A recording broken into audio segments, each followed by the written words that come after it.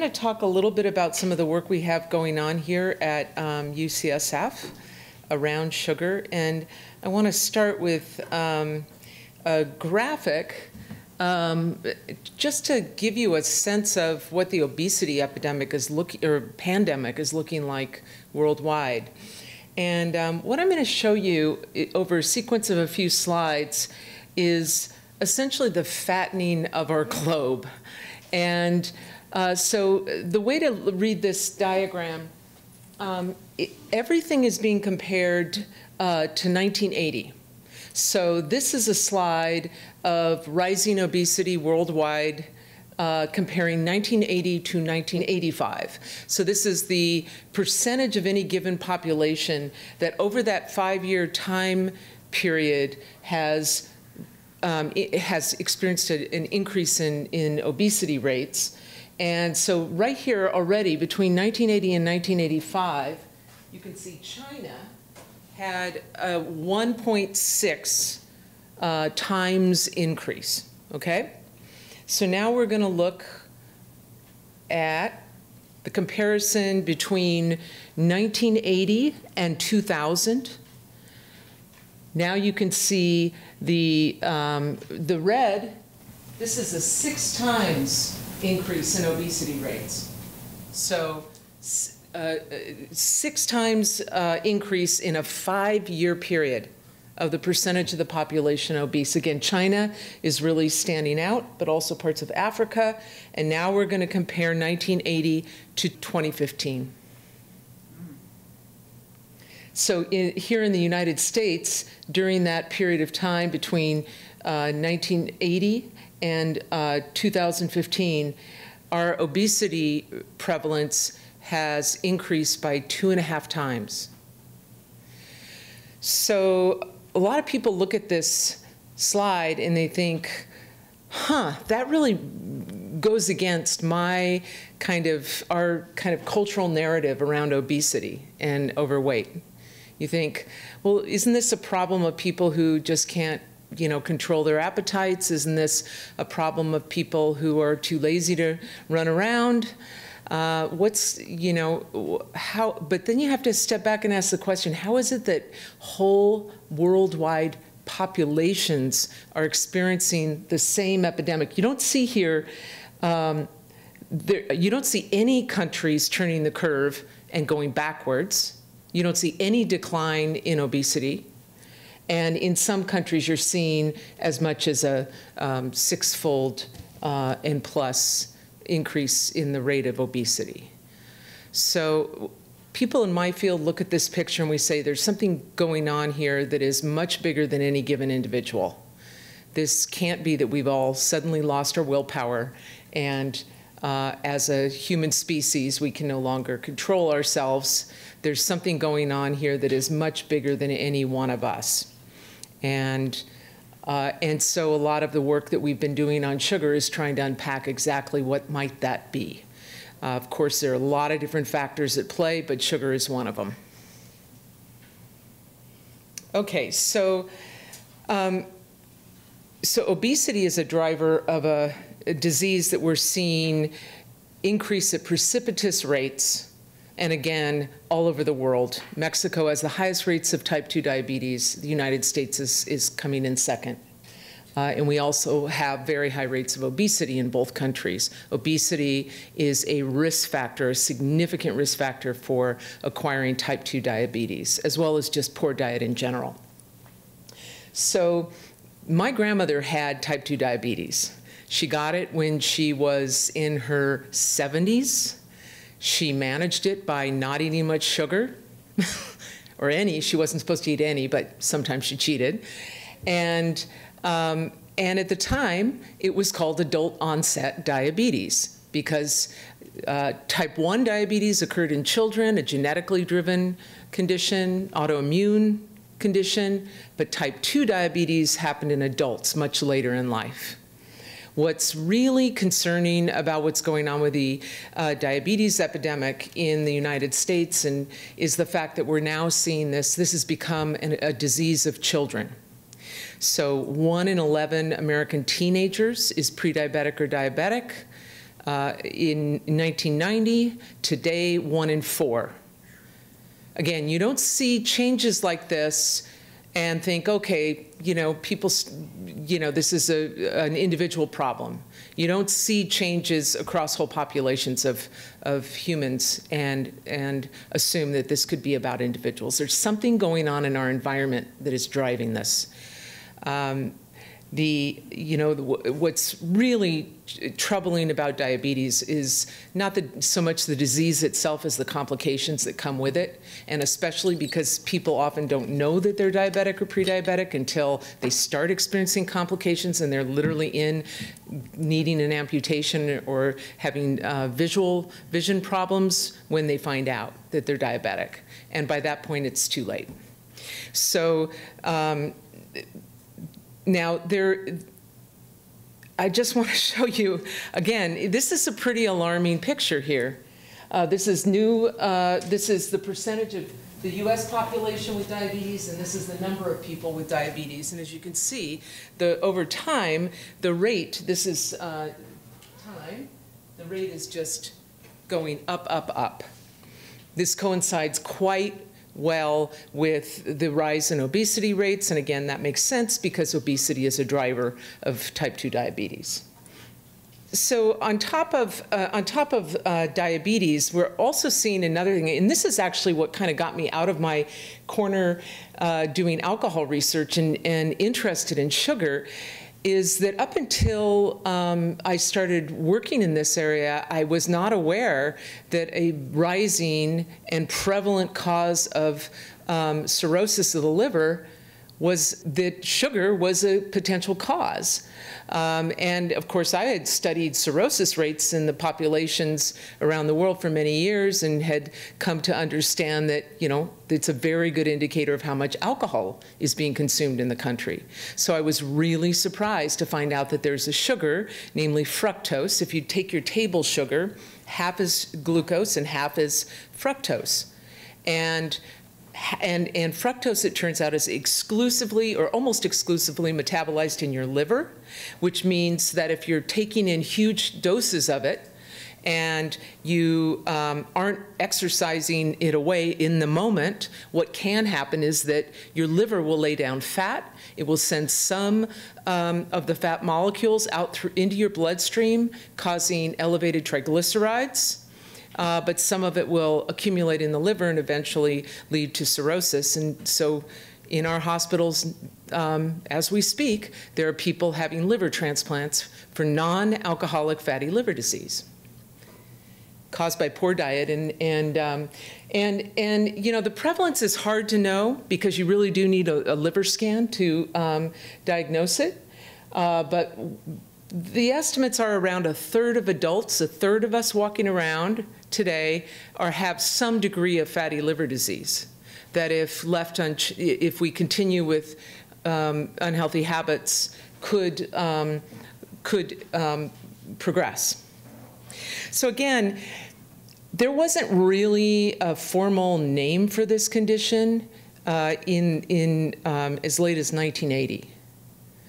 So again, and it coincides with the rise in obesity and the rise in junk food consumption and sugar-sweetened beverage consumption in the United States. But again, it's this kind of canary in the coal mine. Okay, adult diseases happening in children, and then on the other hand, you've got whole new classifications of diseases, whole new diagnostic categories that didn't exist before. And so something, again, is going on in our environment that is driving these factors. They're all connected to sugar and obesity. All right, so I'm actually a sociologist, and I was trained to understand the way social environments impact health, and that's what makes this such an important and interesting area for sociologists to look into. And so I'm going to talk about the environmental causes of this problem and make the case that a lot of it is not up to the individual, that it has more to do about our environment than it does our individual choices. So in alcohol and drug research, we have a term that we apply to, say, parts of inner cities that are blighted and where there's deep poverty. San Francisco's Tenderloin is a good example. And we call them alcohol and drug saturated environments. And what we know from studying these communities where there's just a lot, like everywhere you look, there's a corner store selling alcohol. In front of that corner store, you'll see people shooting up and people using drugs. And drugs are ubiquitous in these communities, as is alcohol, and it's cheap. And it's often sold in really large containers, so it's encouraging consumption. And what we know from studying communities like this is that no matter who you are, if you grow up in a place like this, you're more likely to try drugs and alcohol. And if you're more likely to try drugs and alcohol, you're more likely to develop a problem with drugs and alcohol over time. These are communities where there's targeted marketing of people to people. So depending on who is in that community, the companies that sell alcohol are going to target those users with advertising and with particular products, malt beer and malt liquor in big cans and things like that, and make it cheap. And so we know that that living in a saturated environment makes you more prone to consuming and therefore having an alcohol and drug problem. And the very same thing is happening in our food environment.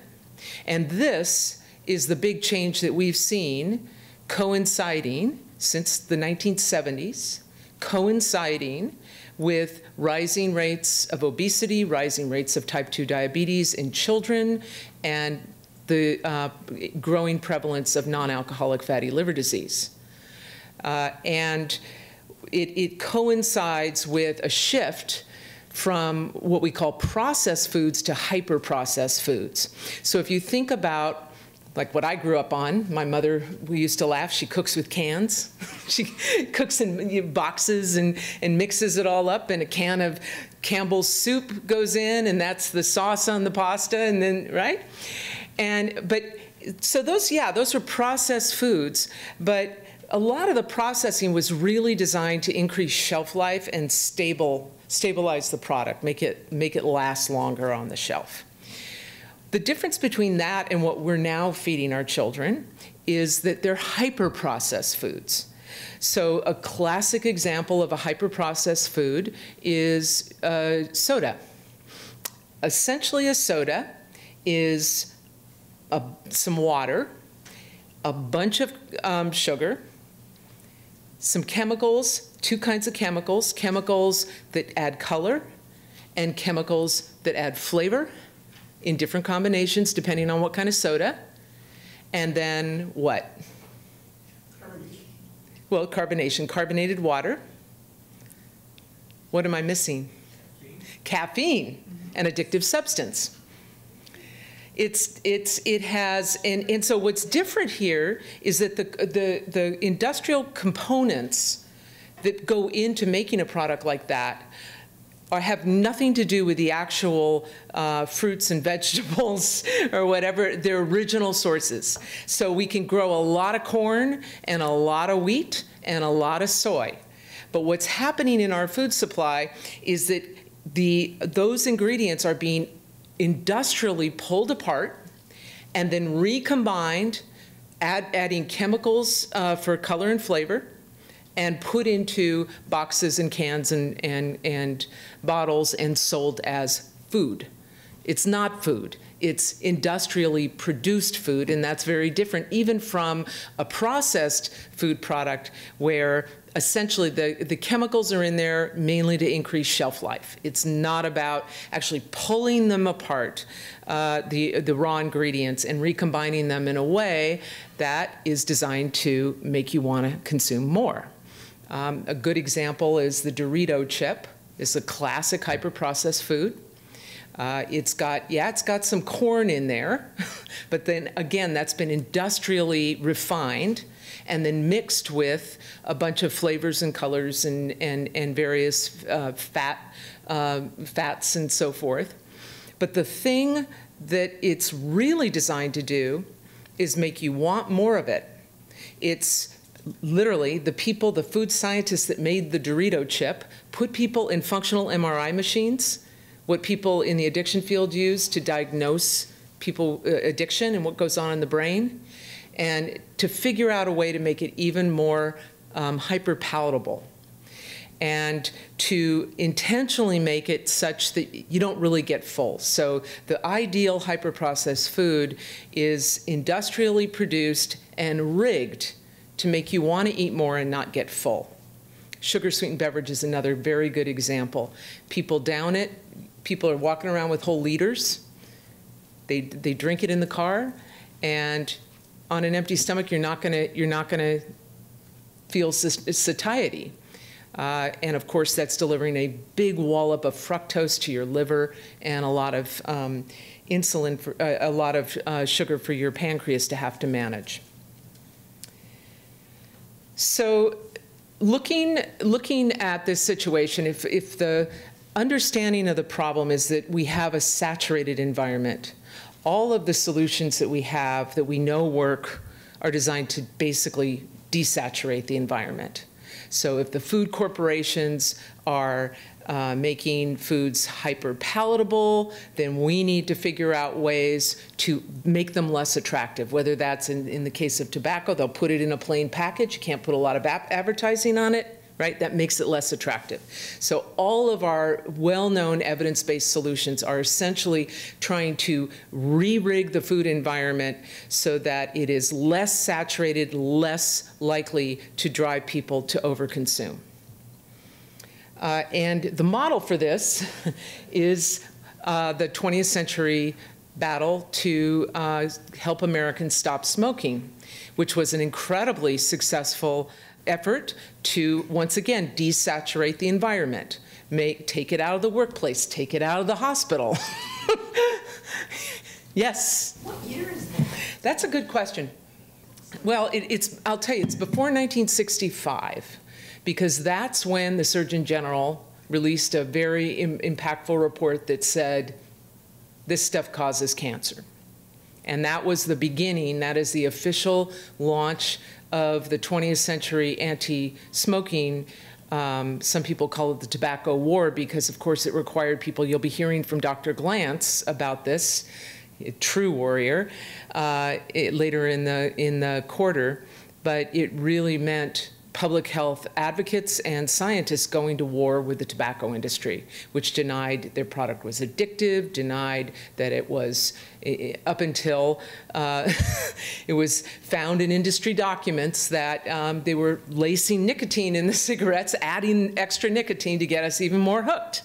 And so, but the model for success is really what was achieved with the 20th century tobacco war. And I just want to show you this picture. And Stan really doesn't like this picture because he thinks I should be putting heart disease up. Because heart attacks, you can literally, if you put clean indoor air laws into a city, within 2 weeks you'll see a change in ER visits for heart attacks. That's just because you've decreased smoking in the population, and that reduces the heart attacks. But this is lung cancer. So this is a much longer term disease. It takes a lot more time to come on board and so forth. So what's cool about this picture and why I like to use it is because you can see that the epidemic in tobacco consumption, just like our obesity curve and unhealthy diet curve, is going up. It peaks. So that here's when the Surgeon General's report came out. That's when the war started. And about 10 years later, you see the inflection point in the lung cancer rate, and then it plummets. And just think about how many lives are in that curve? How many people saved? And so that's the blue line is the male lung cancer death rate, and the red line is the female lung cancer death rate. And so this is what I want to see happen to diabetes. I want to see that inflection point turn and then to go down. And in order to make that happen, we need to deal with that black curve, the consumption curve. We need to change that. It's the risk factor that drives the outcome. So I have a handy term I refer to this because it's easy for people to remember. I call it the iron law of public health. And this is the underlying magic of anything that people could do to desaturate the environment, get people to stop smoking, and therefore turn that lung cancer curve. And it goes like this. If you can reduce the availability of something harmful, something that makes people sick and kills people in the environment, that will reduce consumption. And this is it is an iron law. We know this is true for tobacco, alcohol, anything you put in the environment. If you can get it out of the environment, you will reduce consumption. And when you do that, you reduce the harms to health. And so ultimately, it all comes down to reducing the availability of something in the environment. And that can be a tiny, tiny little nudge, or it can be a huge draconian policy like alcohol prohibition. Alcohol prohibition had a lot of problems with it. I don't advocate it. I don't advocate prohibition for anything. It has bad unintended consequences. But the thing that it did do, alcohol problems went way, way down when we prohibited alcohol in the United States. And that's the iron law at play. Fortunately, since then, we learned a lot about what happens if you get too draconian with a public health policy. And so these days, a lot of this is the art of tinkering with multiple different policies all at once that are sort of gently creating an environment where it's a little less popular, it's a little harder, it's just generally not something that everyone's doing, and therefore we get this virtuous cycle where the consumption goes down, and then that drives disease outcomes. So just an example, I walk around with one of these. Partly because I'm worried about climate change, and partly because I like to drink water, and this is a convenient way to go. But before I started doing this, and before Janet started, I would come in to give a talk, and there would be a plastic something here for the speaker. And I often would look at that and I would think, okay, well, if this was a soda, right? And I was in the middle of talking and so forth, or even before, and I saw it, it's not like I'm going to leave the building, go across the street, buy a bottle of water, right? Bring it back, right? That's just too much work. I'm lazy. And so what I would do is I would drink whatever's in front of me. If this is in front of me, this is what I drink. And some, I'm often asked, well, how do people get over food addiction? How do people get, quit soda? And the first recommendation I always make is clean up your personal food environment. Just get it out of your face. If it's not in the cupboard, you're less likely to eat it. It's not that hard. It can be hard for some populations. For us, where we have ample resources, it's a lot easier to clean up our personal food environments. So the most effective strategies all follow the iron law. And so if you look like, alcohol control, we have taxes in virtually every country in the world. Alcohol has been taxed for hundreds of years. And it's taxed because we know that it reduces, if you make the price higher, people will consume less. Just simple, elegant solution. Controls at the point of sales. So this can be everything from not having it at the cash register, or the poor mother with a kid screaming in the line in the grocery store. It can be a prompt that says not good. In fact, Chile just put little labels on the front of all of their hyper-processed foods. And it's a very simple graphic of 3 different hexagons, and it's basically telling parents stop, go, slow, And it's a very simple way to let people know and prompt people to think, I don't know if I really want to put that thing, that stuff in my kid, given that it's got a stop sign on it. Consumption of junk food in the first year went down by 25%, a quarter, just by that little picture. People are smart. You just give us a little bit of a nudge, and we often do the thing that's good for health. Counter-advertising, warning labels I just described. Counter-advertising is a really fun strategy that I'm going to show you some examples of, which is basically using everything that the companies know about how to market things to us and make them irresistible, only uses it in reverse. We market to make it very unattractive. And then finally, you could have, in the case of SSB stands for sugar sweetened beverage zones, and you can have SSB free zones in workplaces and schools. We have that in California for our secondary schools. I'm going to show you some data on UCSF's decision in 2015 to stop selling sugar-sweetened beverages everywhere on our campus. I'm going to show you what the impact was on employee health. There are a lot of ways to skin this cat. We're working across the UCs to try to figure out ways to create SSB-free zones. UCLA took it out of vending machines. There are a lot of ways to do this, which, again, we spend a lot of our day in these environments. It's like cleaning up your home environment. If you're in a place for a long period of time, think consciously and intentionally about what you're bringing into it. And that will be the iron law at play. So I'm going to start with taxation, and there are volumes of studies on taxation, why it works, how it works, what its pros are, how to make it more effective.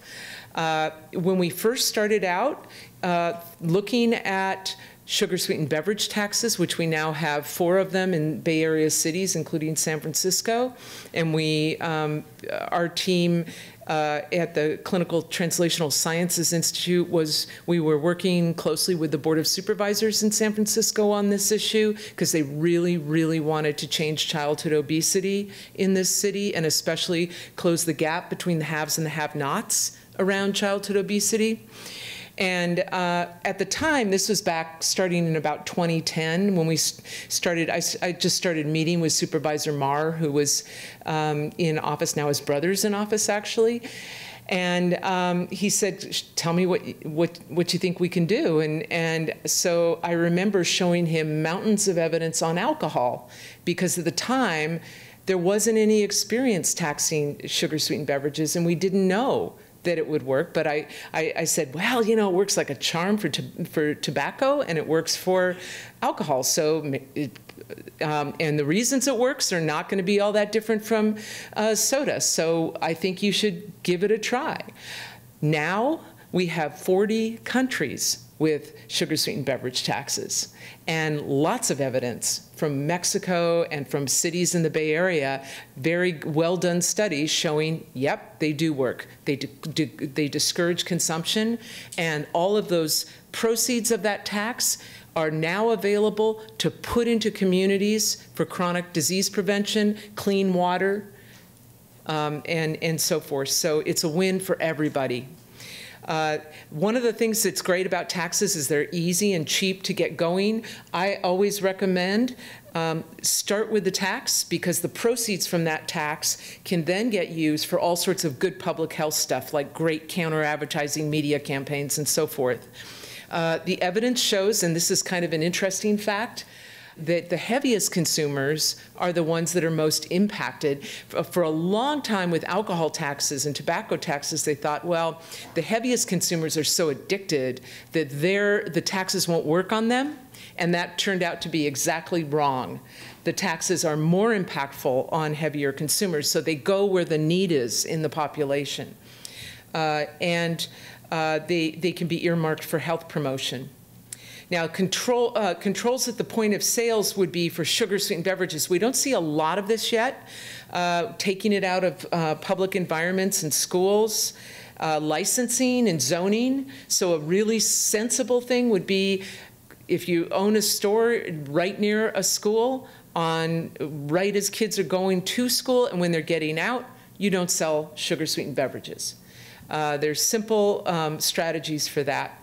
Or even in the case of alcohol, there's a wonderful strategy of just regulating the number of outlets that you can have in any given community. And that desaturates the environment. And you can also control product placements. And then counter-advertising campaigns. The goal here, what we know from the experience with tobacco, is that yes, we drove down consumption, but in the process of driving down consumption, we were very careful to, at the same time, make it less popular.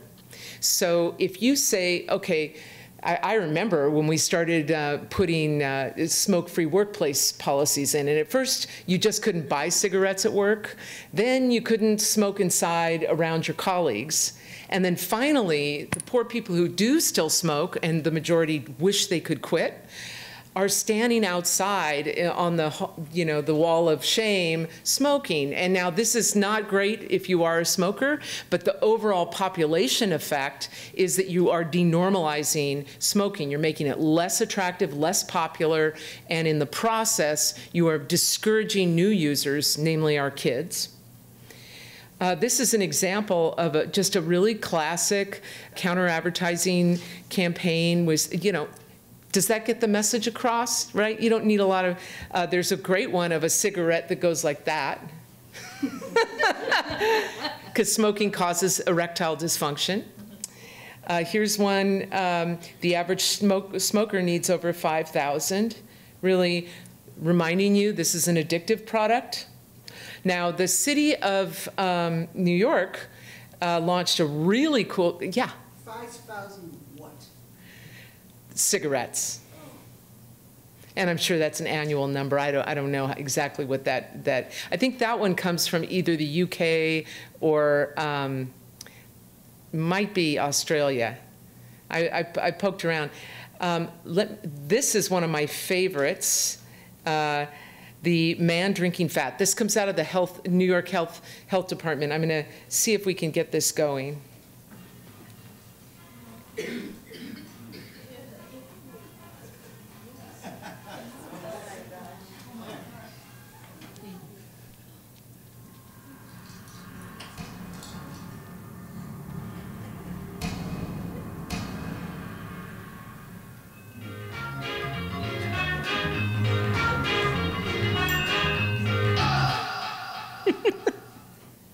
Good one, huh? Yeah, that one got picked up at, in Australia. You want to see that again? No? Whenever I present this to kids, they always want to see it like 6 times. And here at UCSF, Dean Schillinger and folks at the Center for Vulnerable Populations have a wonderful campaign called the Bigger Picture Project that tries to use counter-advertising and youth poets to educate young people about, especially young people from communities of color, about the junk food and diabetes. And this is actually Canzilla, and they take this to high school parking lots and they put it up when they're there to do assemblies and so forth. And again, it's all about denormalization. We're taking that thing that you've been trained by a soda company to think is this delicious, cool, fun thing, and now we're just reminding you what it does to you, right? And it's a strategic reframing of the product. Now, there's some really interesting work that we've got going on here at UCSF where we're studying the industry, the junk food industry and the sugar-sweetened beverage industry. We have internal documents from emails, all forms of correspondence between executives and people working in junk food companies. This line of investigation got started because Stan and his group were studying what goes on inside the tobacco companies. And somewhere along the line, we started to think, well, that's a really interesting model to apply to food, because it allows the public health community to understand a little better what the strategies are for, say, targeting minority populations with advertising, or creating sports sponsorships that sell their products, and it allows public health advocates sometimes to anticipate what's coming next. And lo and behold, as we were researching the tobacco archives, somebody figured out that there was, it was literally like somebody emailed me and said, hey, you know, I don't know why, but I'm here in the tobacco archive, it's like 12 million documents, and I'm seeing all this stuff on like Kool-Aid and all these, you know, sugar-sweetened beverages, and I'm like, really? And like, how many documents do you think there are in there? And she said, well, I think about 30,000. And I said, wow, that's substantial. Let's look into them.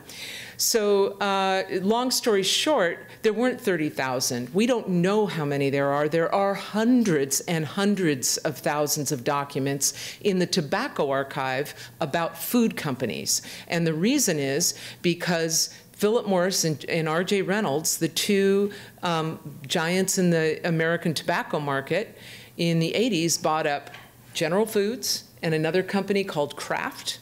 They bought them as subsidiaries. They merged them to create the largest food corporation in the world at the time. And then they proceeded to train executives in the company and share infrastructure and strategies for targeting kids, for targeting ethnic minority groups, for advertising, for line extensions of products. And it took us a long time to figure out, why would tobacco companies be getting into the food and beverage market? Like, why would they care? And now they don't own these companies anymore. They spun them off. So Kraft is now partly Kraft Heinz and partly Mondelez, which is an international company. But it turns out that it goes back to the colors and flavors. R.J. Reynolds in the 60s had these labs, and they were manufacturing colors, artificial flavors to put into cigarettes, like menthol, right? And they had all these colors and flavors that they didn't know what to do with. And we have a quote from one of the company executives saying, well, maybe we're not just in the cigarette business, maybe we're in the colors and flavors business. And next thing you know, they had bought up a little-known small company called Hawaiian Pacific that really had sort of one product that it sold, which was Hawaiian Punch. And at the time, it was being manufactured. Let me see if I've got any pictures in here for you. Yeah, here we go. So at the time, Hawaiian Punch was being sold for this purpose. It was an adult cocktail mixer. It was, it was not what we think of today, or even in the 70s. This is an ad from the 70s. The New York Times, when this paper got published, they did a wonderful piece on it. If you like old advertisements, Google it and you'll enjoy. They literally have footage of the Kool-Aid Man and all this stuff. But yeah, so R.J. Reynolds, they bought up Hawaiian Pacific, and a year later, Hawaiian Punch was closer to the Hawaiian Punch we know of today. It started out as an adult cocktail mixer under R.J. Reynolds' ownership. It became a beverage for children. They had only had one flavor back when Hawaiian Pacific owned the company. Under R.J. Reynolds, immediately it started to come in 25 colors and flavors, and little kid-sized containers, and on and on. And that's what really smart tobacco executives can do with a sugar-sweetened beverage. They can transform it into something. They were very, very keen on very early on, they realized that if you can attract a kid to a particular brand and make them loyal to that brand, whether or not they even consume the product as a kid, Camel cigarettes, Joe Camel here, if you can do that, when they do become a user, they're going to be loyal to your brand, and you keep them for the rest of their life. So the smartest strategy you can come up with is to hook people when they're young. And that, we believe, is part of why they went after kids with the sugar-sweetened beverages when they own them. As part of the Tobacco Master Settlement Agreement, RJR was no longer allowed to use this guy, Joe Camel, obviously a cartoon figure. They had to take Joe Camel out of the media, but they still use Punchy. And Punchy is also the same advertising firm that came up with some of their cigarette cartoon characters, came up with Punchy. So there's a lot to learn about how the industry moves to saturate our environment, and understanding that allows us to be more responsive to strategies and ways to desaturate it. Now, I don't want to go on too much longer, but I do want to tell you a little bit about our own efforts here at UCSF to desaturate our own environment. And there was a point when this image and that image sort of came together in the minds of leadership here. And this idea that we have all these scientists in our university who are studying sugar and learning about fatty liver disease, trying to understand the diabetes epidemic and so forth, and they're all saying, get this stuff out of the food supply or diminish it considerably. We're all consuming too much.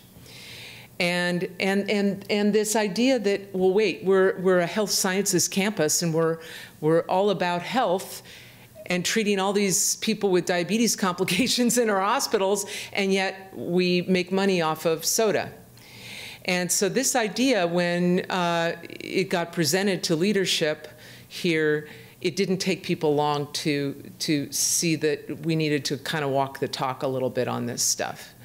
And in fact, our chief medical officer at UCSF Health, his reaction when he heard about this, the first thing he said was, well, you know, we don't sell cigarettes in our vending machines, right? Yeah, pretty cool. And so in 2015, we just stopped selling it. Chancellor made an announcement coming out of everywhere. Hospital meals, vending machines, cafeterias, any retail location. Jamba Juice figured out how to make smoothies with no added sugar, just whole fruit juice. All of our vendors came along voluntarily because they care about health too, and they wanted to be part of our community. And so it was it was an interesting process because there had been some hospitals that had tried this, but UCSF was the first sort of whole medical center plus a major university to do it. And we're very large, and we have a lot of locations. And it was happening in the context of passage a year later. The city voters voted in the second soda tax in America. And so you're really talking about a community of pretty wise leaders thinking about ways to take stuff out of the environment and reduce the harm in the process. And so a lot of people would ask the question, well, why pick on soda? And there are a lot of reasons. For one, it's over a third of our sugar consumption in our diet.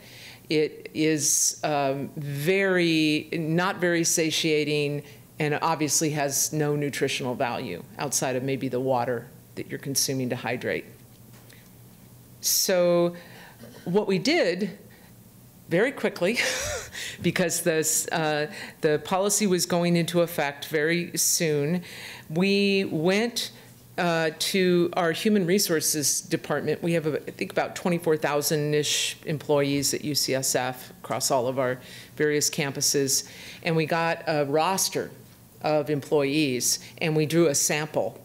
And then we surveyed our employees, and we also did complete physicals, including a fasting blood draw on a subsample of those employees. And we monitored over the coming 10 months to a year what happened to their health. All right, so I won't get too technical here. I just want to start by showing you, this is from some of the survey data. So there are about a couple thousand of our employees, representative sample. And what you're seeing here is, this is job classifications ranked by income. So the lowest paid employees at UCSF are service, maintenance, police. The highest are some of our medical staff. And what you can see from this picture right away is that this is a problem that tracks socioeconomic status, right? So our doctors and academics, people like me and Janet up here, hey, don't worry about it. 4 ounces a day, no problem. That's not gonna harm our health. But our service and maintenance folks, we're consuming almost a liter a day. Like, that's a lot of soda, and that is gonna impact their health. So this is baseline consumption, and now I'm gonna show you what happened to sugar-sweetened beverage consumption, and this will be a year after we stopped selling soda, a year later. So these are the declines. And once again, you can see the intervention, actually, it's like a precision public health. Some people talk about that. It targets where the need is, just like the taxes target the heaviest consumers. These guys went down by about 25%. So you're really talking about a big impact on their day-to-day habits just by taking it out of the workplace.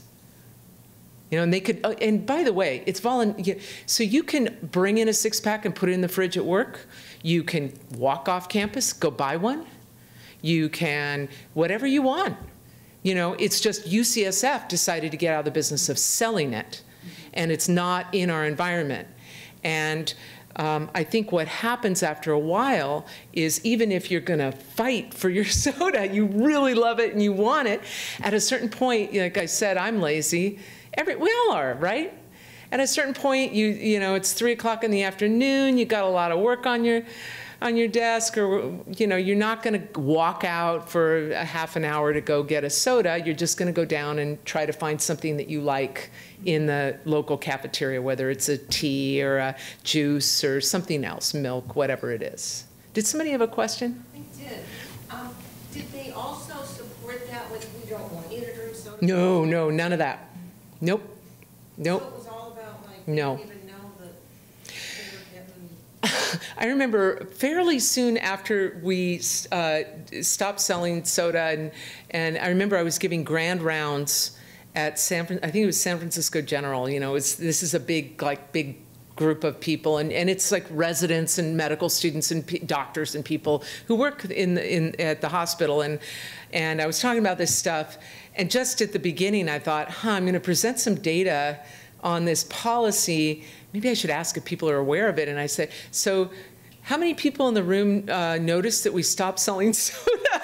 And it's like a couple of hands went up.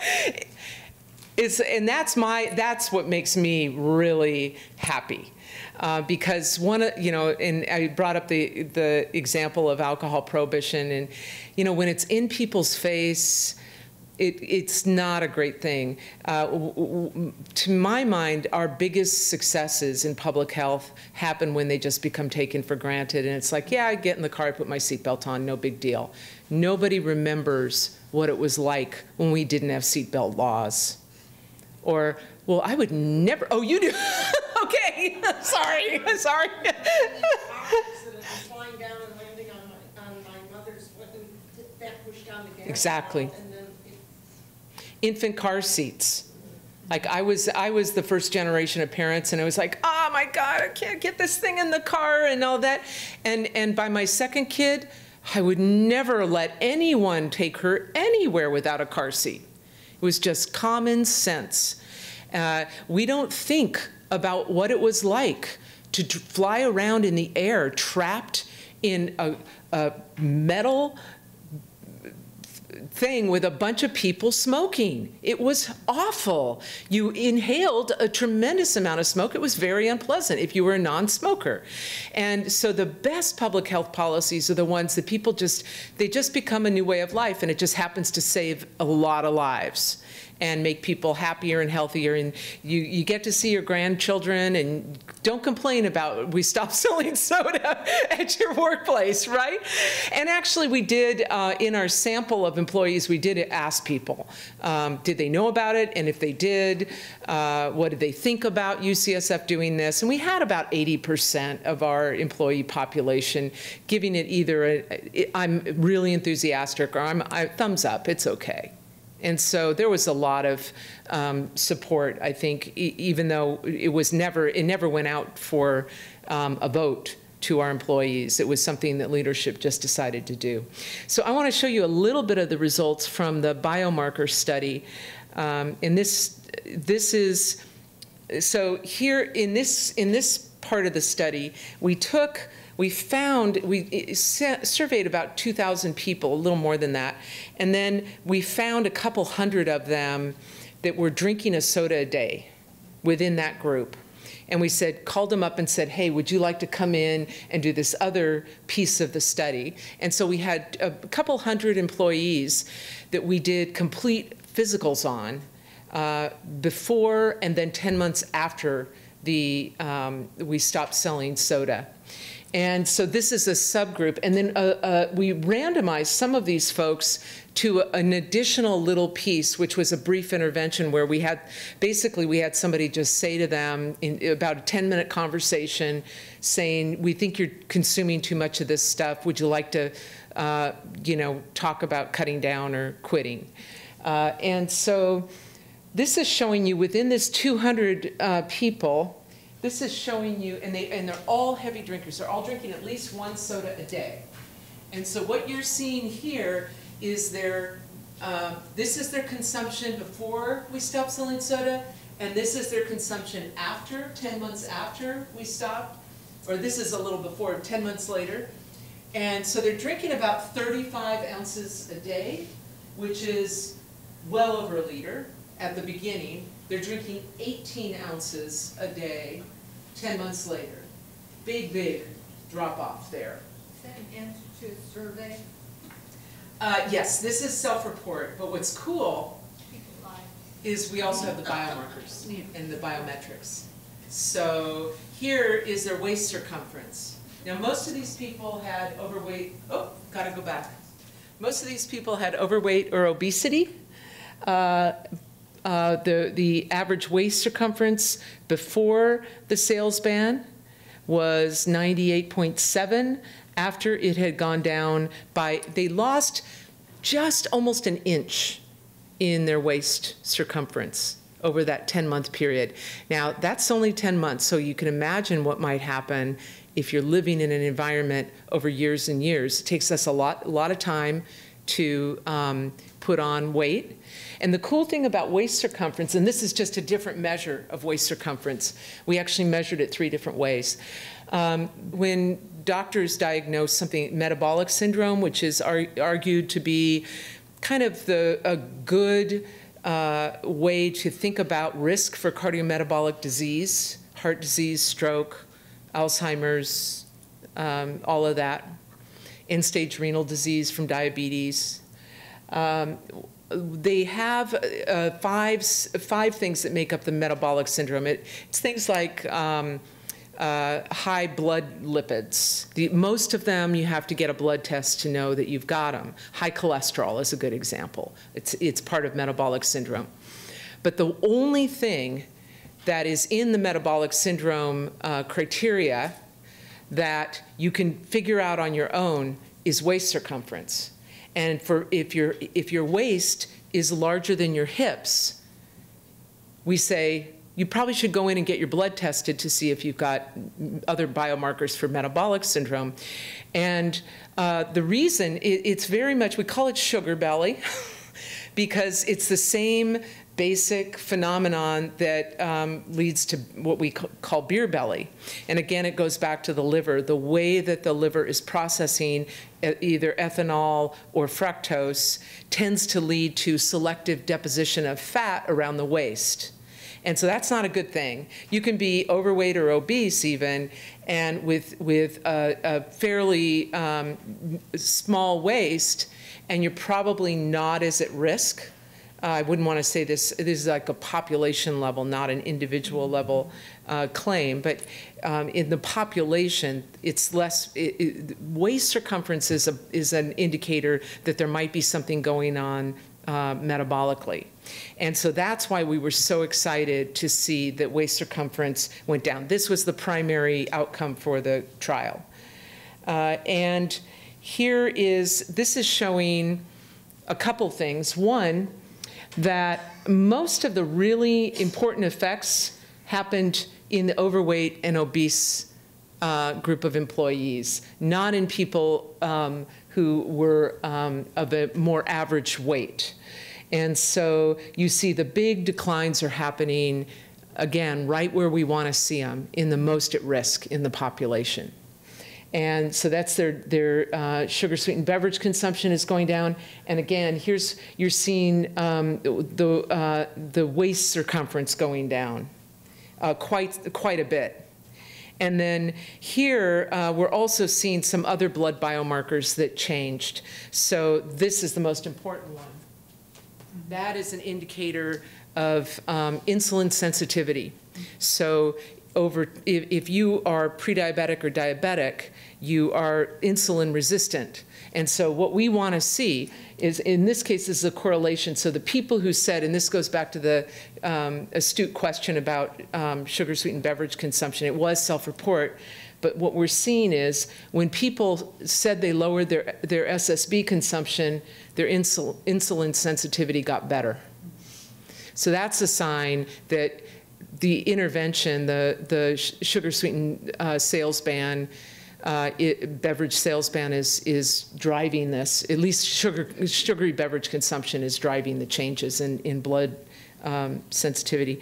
And then this is a paper that's about to come out, and we did a microeconomic simulation where we tried to figure out, okay, based on that waist circumference change, what would be the potential savings, cost savings to the healthcare system and to an employer and to an employee if more organizations followed UCSF's lead and started to stop selling sugar-sweetened beverages. And it's a significant cost savings. And there is a business case for doing this because employees save money. On average, about $45 a year for the employer, just by stopping selling soda, and $18 for the employee. So we did some dissemination of this idea, and one day I was just sitting at my desk and I got a call, and it was a person with a British accent, and it was somebody at the National Health Service for the United Kingdom. And they said, you know, we saw in the newspaper that you guys just stopped selling soda, and we're thinking maybe we should do something like that, and maybe we should pilot it in like some hospitals. And I'm like, well, you guys, you're thinking about doing it system-wide? So this is like the single-payer system for the UK. And they're like, yeah. Great. And they're like, how did you do it? And, you know, they had a bunch of questions to ask, and we wound up doing a little bit of consultation.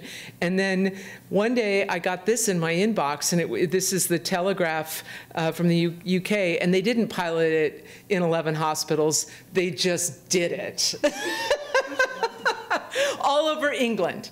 And so you're literally, they have 232 hospitals. We have 4 at UCSF. So that's a lot of hospitals. And look at the number of employees and patients, and they just did it. And it turned out that they had the CEO, I guess he is, of the NHS just sort of felt like, if we're going to do it, let's do it, you know? And so, yeah. And so this is really taking off. I was down at UCLA, and I was presenting some of the data I just shared with you on the employee data. And sitting in the room by chance was the guy in charge of human resources for the entire UC system. So all 10 campuses, all over California, giant public university. And he came up afterwards and he said, "Can you give me a call?" And I'm like, "Sure." And he's like, "How can we do this everywhere?" Because you can imagine, you know, he's in charge of all of these employees, their families, dependents, retirees. It's a very big health plan.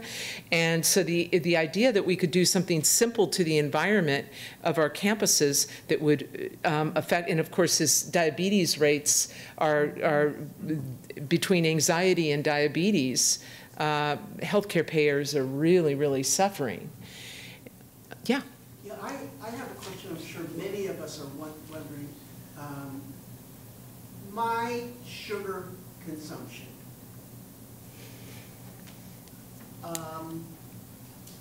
Should I cut all sugar out? Yeah. All No. all sugar. And what about sugar in fruit? Yes. I'm just going to sum up, and let's get to the questions and answers. You guys, here, let me see if I can get, there we go. Yeah, so it depends on how much you're consuming. The metric for what is considered heavy consumption, one of them that I see in the medical literature is if 25% of your daily calories are coming from sugar, you're considered a heavy user. Well, that's a different issue, right? And right, the white carbs are very quickly broken down into glucose, and they can, and there are nutrition scientists that I've spoken to who they're kind of a little more, you know, there's more debate around that. Straight up sugar, I mean, there are scientists who are funded by the food and beverage industry who will tell you it's no problem. But we know, you know, but neutral scientists who are studying the issue will tell you absolutely it's a huge problem. But I'm not a believer in draconian. Like I said, we all want to live in this world and enjoy our days, and without harming our health. So the standard recommendation is 9 teaspoons a day or less for a man, and adult man, and 6 for a woman, or 38 grams, 25 grams. And does this include max? Does this include all forms of sugar? Yes. Including fruit? No. So the sugars that occur naturally in fruit are different. They come packaged with fiber. They come, they are probably not as efficiently absorbed when they're going through the small intestine. And so that's very different from refined or added sugars. So that's where right. All my sugar. Yeah, there's sugar in milk. They're naturally occurring sugar, lactose. There's fructose in fruit. You do not stop eating fruit. It's very, I mean, it's heart healthy. Fruit is, and I know there's a lot of noise in the in terms of dietary recommendations and questions about whether fruit, but the epidemiological studies are really clear. Fruit consumption is good, and there's some mechanistic research suggesting that maybe it's the way that your body maybe has to work harder to get through all the fiber to get to the fructose and to extract it. And so as it's moving through your system, there may be less uptake. I mean, that's a hypothesis. It hasn't been proven yet. 9 teaspoons And 6 for women. And of added sugar. And Added sugar. yeah, and the problem is that sugar is hiding in everything. And I think the best recommendation is to just, if you can avoid anything in packages and bottles and cans, good idea. Cooking at home, and just avoiding the packaged and processed stuff because it's so hard to navigate those food labels. But it is a little easier. We just this year have started implementing the added sugar label, which was one of the biggest knockdown fights between the public health community and the USDA and the industry, but it is now on the label. And so you can see, but it's in grams, which is harder to calculate for people. It's like 4.3 grams for 1 teaspoon. I mean, they don't make it easy. And so to make your choices easier, just avoid packaged processed foods in general. There's pretty much, they just can't, from a nutritional standpoint, they can't compete with whole foods.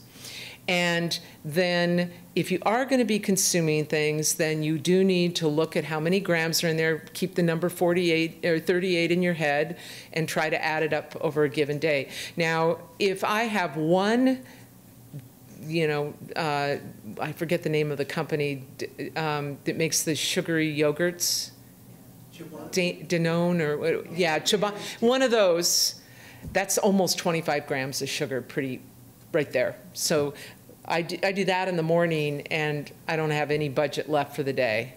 So it's actually pretty easy with added, and you have to watch for things like bread, ketchup, barbecue sauce.